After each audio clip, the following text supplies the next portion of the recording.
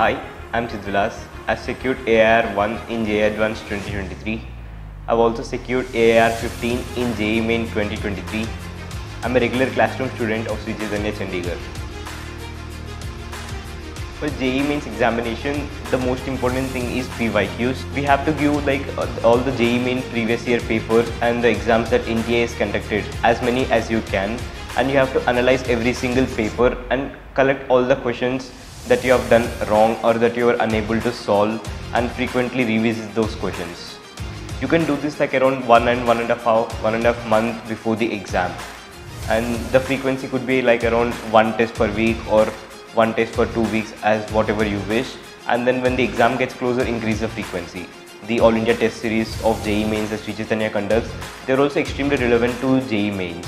And what other things I would advise is go through NCERT chemistry entirely and collect all the important points and put star marks, and like 5 to 10 days before the JEE Mains exam, just go through all the star marks, and you have to cram some things as well for chemistry.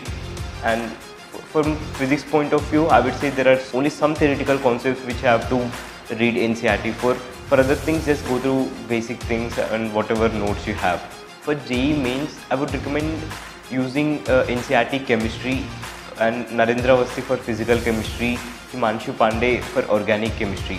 Use these books for JEE Mains, and once your JEE Mains is done, you can use some higher level books such as MS Chauhan for organic chemistry and K Kumar for inorganic chemistry, which are more relevant for advanced. Don't do those books for JEE Mains. Testing is the key for JEE Mains. As many tests as you can give, you have to give them, and analyze every single test that you gave, where you are doing mistakes and all those things. And if you give many tests, you'll get a grip over the time management skills. You'll get a grip over how to manage time effectively during the exam, and how much time do you have to devote to maths, physics and chemistry, and everything will get right in your hands. In All India Test Series that you give or any other mock test that you give for JEE Mains, try to ensure you score as much as you can. But suppose, let's say you have scored less in some exam, don't get disappointed.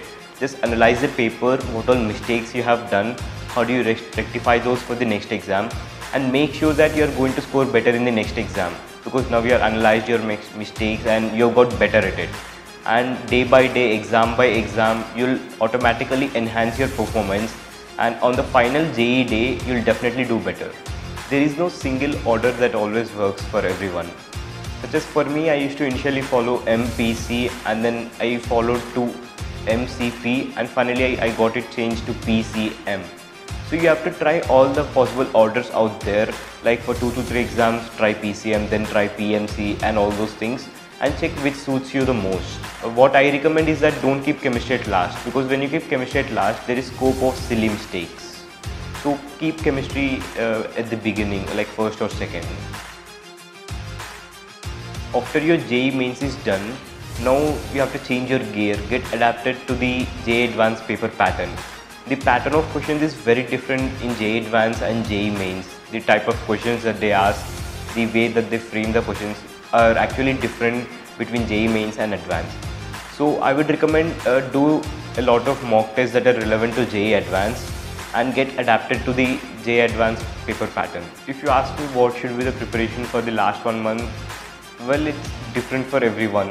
It was different between me and my seniors, between me and my batchmates. Everyone had a different strategy. We had some similarities as well as differences, such as I used to solve different material, Harsh used to solve different material, Saksham used to solve some other material, and we all focused on our own weak areas and strengthened them. And we used to have different discussion slots on different topics, but we had some similarities as well, such as we all together did inorganic chemistry in the last some days, and we all gave morning tests as well, and we all focused more on revisiting JEE PYQs, which are actually very relevant. So there will be similarities as well as some differences, but more important thing is that you have to focus on your weaker areas and strengthen them, and get things to your tips during the last 1 month, be it whatever method. On the last day, what's more important is that just stay relaxed, stay cool and just chill. You just need not do much topics, or you need not do any solving. That's up to you, but just stay calm and just relax. What I did on my last day was I did some basic solving material that my maths sir has sent. I've done NCERT sets and relations chapter and some other basic stuff of maths I've solved. The most important things for JEE are determination and perseverance. In such a big journey, there will be many ups and downs, disappointments. Sometimes you'll get a very good score, sometimes you'll get a bad score. People will say things like he will do good in the final exam, he'll do bad in the final exam, he's suited, he's not suited, and many things. But all those things do not matter at all. The only things that matter are your determination and your perseverance. If you're really determined for your goal, you'll definitely achieve it, beat anything. My success mantra is work hard, give it your best, and don't care about the result.